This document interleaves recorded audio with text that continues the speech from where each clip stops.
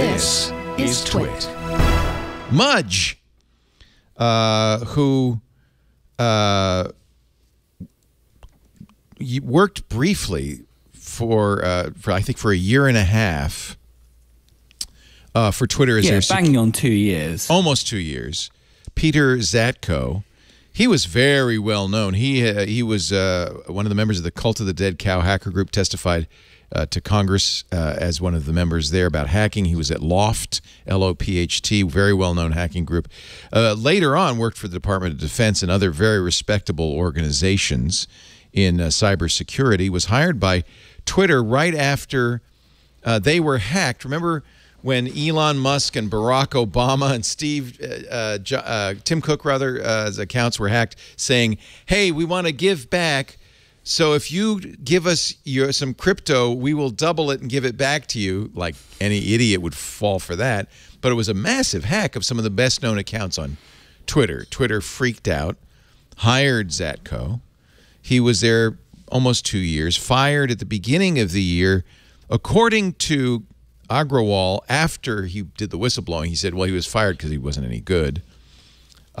He says that Twitter's security is terrible. He said he tried for a long time to tell him. They didn't listen. So 6 months after his firing, he became a whistleblower, sending information to the FTC, the SEC, and others. Lots of stories have come out of that. I have to say, as soon as I read it, I said, I want to know more before I believe everything he says. Can I ask a question? Go ahead, Becky. Because I was reading this and something that's, I was curious, what exactly are the allegations that are being made around the security breaches and problems? And so he said there were no logs, and he specifically called out around January 6th that there were no logs, and that nobody knew where the data lived, whether it was critical. All engineers had some form of critical access to the production environment. And if an internal engineer wanted to take over the platform, they could, and they wouldn't know where the attack was coming from, and there was no way to close that down. Is that something that you think most companies do have? I mean, well, maybe. I mean, here's the irony of this. That was what he was hired to fix. This is exactly it, Leo. So you've got it nail on the head. So he comes in 2020 in order to fix, exactly what I think we can probably all appreciate is a lot of Twitter security problems, right? As you pointed out, the hacking of Tim Cook, all the cybersecurity stuff. He then makes a big stink about the fact that following January the 6th, he was worried that somebody who was sympathetic to the January 6th, quote unquote insurrection cause could take over the platform and do something. And you're like, well, dude, you've been there for a year and a half. Isn't that what you were supposed to be doing? He was literally brought in. Didn't you work that out a year and a half ago? That was your job. So, I mean, really, his complaint might be, well, I tried and they wouldn't let me. I don't know if he said that specifically. He also said, so I think what he says is that a lot of the complaints that he had and a lot of the queries that he had basically got tied up in the kind of Twitter executive board, which was non-functioning because of the Dorsey. We knew this, though. Twitter's had the most dysfunctional board in history, right? Yeah, that is Twitter in a nutshell. That's our little dysfunctional friend. He said that Twitter was in violation of its FTC consent decree. In 2011, the FTC, after a number of security problems, said, you must establish and maintain a comprehensive information security program that will be assessed by an outside auditor. And you must not, this is the best part, you must not lie to your users about your security. And he says, well, they didn't do either. Again, he was there. It's hard to know. I mean, Mudge is respectable and respected. So, there is some concern that maybe the timing of this so close to Elon Musk's trial in Chancery Court in October in Delaware, that maybe it was to support Elon's contention that there were too many bots on Twitter. Actually, there's a very good piece, which I recommend, from our good friend Mike Masnick on Tech Dirt, in which he explains why the whistleblower report actually does not support Musk, even though it might seem to. It supports Twitter. So I think, I mean, there is, I don't want to get too meta about this, but Becky will know as somebody who works in a media outlet. And I don't know Mike, and I don't know TWiT very well, but it's very interesting to see like what outlets run with what version of that story. And you can kind of guess like who got the internal briefing from the Twitter PR, who got the internal briefing from the PR that Mudge clearly hired, because the different angles on this story are like really distinct. Mike is either, you know, this guy was fighting his hardest to try and fix a broken culture within Twitter, or it's this guy was absolutely, you know, an idiot who couldn't, you know, tie his shoelaces together and certainly couldn't fix anything, you know, inside a major corporation. And you go, well, those two things, you know, two perspectives on possibly the same set of facts. But it's interesting to see who runs with what. I will defend Mike on this. He knows what he's talking about. Yeah, I didn't understand the story. Will you explain why it... I still don't understand why it supports Twitter. So that's because you're in the media. Okay. Hey. The lamestream media is not telling the truth, Masnick Becky. says the media is unfortunately falling for the spin. So what Masnick explains, and this is God's truth. He's not making something up. It revolves around a either a misunderstanding, intentional or accidental, that Elon has about bots, and then Elon has intentionally confused the world about. It sounds like Elon is saying that the platform is more than 5% fake and that Twitter has been lying about that. That is, in fact, not what Twitter has ever said. Twitter's counting something called monthly daily active users. And this is not monthly. Sorry. That would make no sense. Monthly daily active users. What does MDAO stand for? Monetizable. Even better.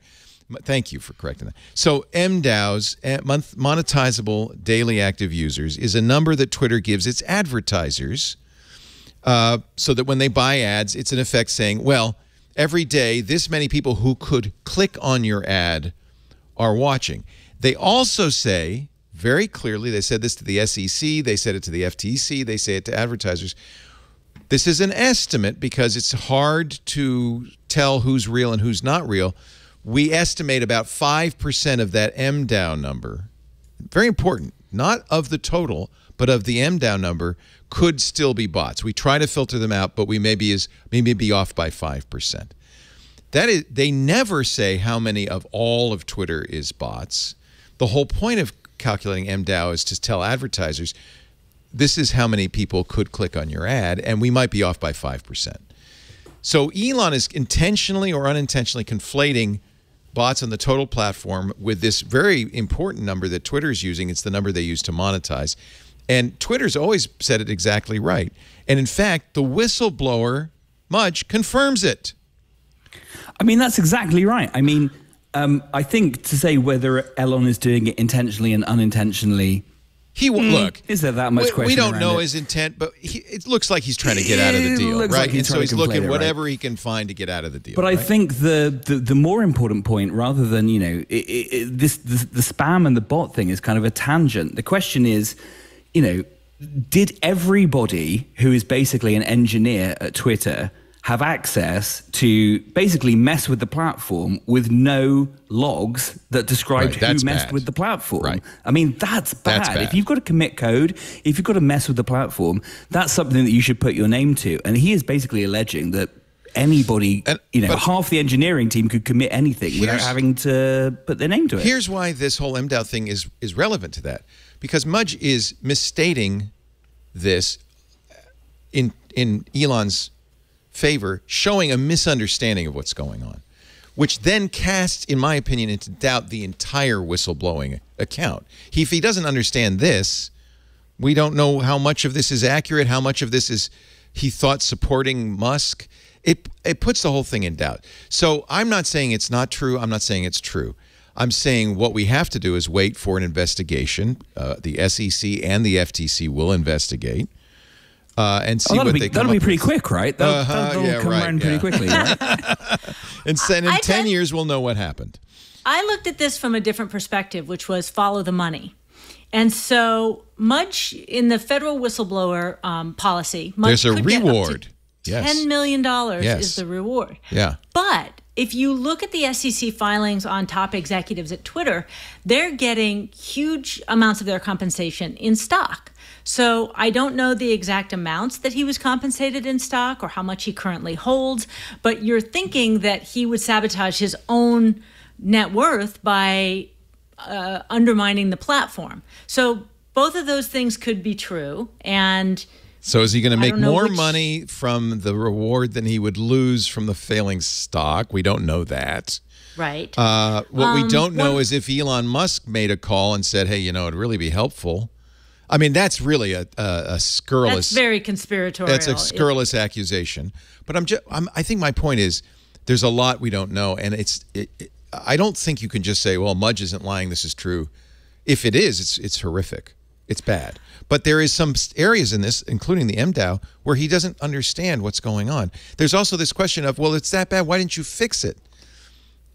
I mean, that's something he could have fixed. He was in charge of security. He could have said, no, from now on, we got to log access. Simply. Well, I think the thing that it really comes down to, and the thing that it just highlights, and I mean, in a sense, the sad thing about this is that it isn't really news, which is Twitter leadership is just an absolute shoot show. Like, it's terrible. Nobody can, really take responsibility for anything. We are in a situation where the board is trying to force a sale of a company at a stock price that was, 30% lower than it was 9 months ago in order to get out of what seems like a grim situation. Like, this is not a company that's got its head screwed on straight. No, but we've always, like you said, this is not news. It's always been a mess. It's not news, but it is sort of crazy that this, Twitter has almost become a utility for a certain section of the internet. And it's kind of mad that it's run so insanely. This is the real question then for you all as the panel. And I'd love to know what you think, Becky, and I'd love Will, and I'd love Rod to weigh in on this. How important is Twitter? So what if it's a shoot show? Right? Who cares if it's a shoot show? So I think the answer is it's really important to a certain segment of the population. Journalists. We way overestimate how much of the population that is. It's like 100% of journalists are on Twitter, and so journalists think that 100% of the world is Twitter, right? And I say that as a former journalist. I understand the bubble. How important is it to real life? I mean, what percentage of the US population is on Twitter? Like 7%, 9%, less than? Yeah, but think about it this way. A lot of people assert that Twitter is the public square, right, of the digital age. That's my question. But is it? I like the metaphor that it's more the Colosseum. That a lot of people, and this is not my original idea. This is brilliant. But that the idea is that there's so much viewership of the blood sport that's taking place on Twitter. And that is important. And it's a proxy for the public square. Now, that's just one thought.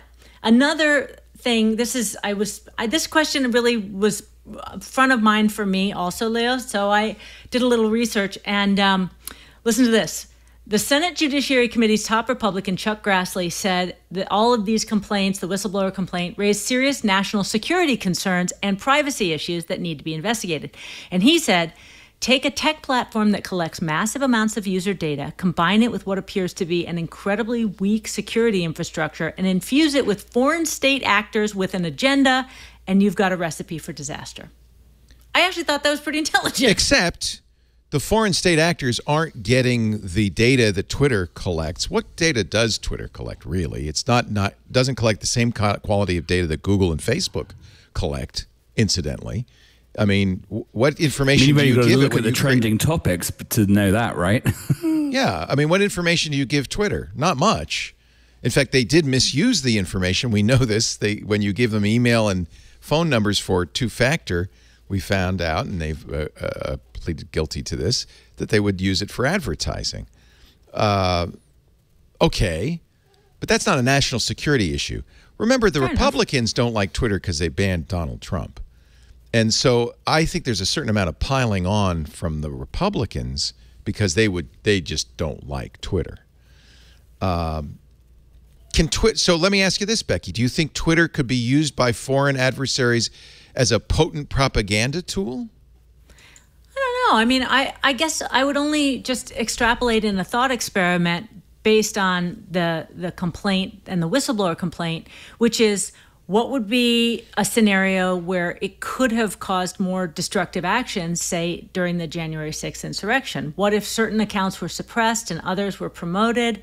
Would that have really changed history? I'm not sure. I don't think so. I mean, maybe it was used to organize, but if it didn't work, they could go on WhatsApp, they could have gone to Signal, they could have gone to any number of messaging platforms. Network. Truth Social apparently is about to go bankrupt, by the way. That's another. Yeah. But I think, matter entirely. Becky, you've hit the nail on the head with the Colosseum thing, right? It's about a group of people wanting, a certain amount of spectacle and enjoying this spectacle. But I think the fact that we're even discussing this, this evening is a case. Tech Network. Look, we're going to discuss it because the quote comes to mind of, Leo, are you not entertained? Yes. Well, I have heard from many of our most avid fans that they are not entertained by discussions of Twitter. So I am taking a great risk doing this, but I think it's important. I have so two my little point more is, nuggets. My point with Grassley is he's bringing in two separate things: the privacy violations and foreign actors. They're two completely separate. They're not. There's no intersection, even though he's acting as if there's an intersection. I think the private actors thing is reasonable. More nuggets from Worley. Two nuggets that I think are interesting. The attorney for Mudge is Deborah Katz, and I thought, gosh, I know that name, and I looked her up. She represented Christine Blasey Ford in the Kavanaugh hearings, and the chief whistleblower in the Harvey Weinstein debacle. So she's the important whistleblower attorney. She's a heavy hitter, so these are not small actors here. So I thought that was super interesting. Can I ask a macro question? Rod Pyle, macro questioner. Rod finally speaks up. So I've missed. You're just wisely avoiding it because for the last month you've been in the Arctic. Well, no, I haven't gotten any news because I couldn't listen to you up there. It was horrible. And I mean, literally, the only comms we had were 144 character texts on our GPS units. But that brought me to thinking about Twitter while I was up there because it was similar character count. And so, stupid macro question, but has anybody figured out what Musk's game plan might have been, just stepping back to the beginning of this crazy story, to almost buy Twitter as opposed to actually be serious about it? I mean, I know there was talk about, well, he was going to do this and then do that and drive the price down to get it for less and all that. But this is a guy who, love him or like him, crazy or not, has been on this kind of crusade, somewhat quixotic in some cases, to build electric cars to save the environment, to build massive, ever larger rockets. He tells us to set up a backup population on Mars, although I think most of us who don't get to go probably wouldn't be that supportive of that, but we like the idea in theory. For $44 billion, he could have condominiums on the rings of Saturn right now. So what is the point if he's really doing that? Is there some other agenda here? Does he really think that it is such a big chunk of the public conversation that he's going to use that to drive his other agenda? I'm confused. Can I give the conspiratorial answer from the other side of the pond? Oh, please, I love conspiracies, and we never flew to the moon, you're going to tell me. So the conspiracy that we have over here... there was a guy who used to be on the show that said that, and we don't have him on anymore. We banned him. Go ahead. Is that Elon obviously has an enormous stake in Tesla, which is, to a greater or lesser degree, heavily dependent on government grants, and part of the... if you look at the Inflation Reduction Act, gives a lot of credits to automakers that make electric cars. It restores Tesla's credits, which he had lost. Yeah, he has enormous contracts with the Space Agency and NASA, which are government bodies. And all of this is a very long play on the expectation that Donald Trump will win in 2024. And in order to restore access to Donald Trump's Twitter account in 2024... there might be a little quid pro quo to Elon. Wait a minute, people across the pond think that? I mean, when it comes That's to your crazy politics, talk. we'll think about most things. Is it? I mean, is it crazy? Is it crazy to think that Elon would barter Donald Trump's Twitter account? I think there's a simpler Occam's razor here. I think there's a simpler explanation for all of this, that the Elon Musk who bought Tesla and built it. Did he found SpaceX or did he buy? I think he founded SpaceX. Founded it with a couple other engineers. And built it. Is not the Elon Musk of late that we've seen primarily on Twitter. His latest thing, by the way, is the biggest crisis coming to the world is underpopulation, which is why I have 10 children. He's off his rocker now. Names. He's not the same guy. He's off his rocker. And he's also he's a ready, fire, aim kind of guy who ready, fired, aim $44 billion to buy Twitter and then realized, oh, that was a bad idea, and has been trying to get out of it ever since.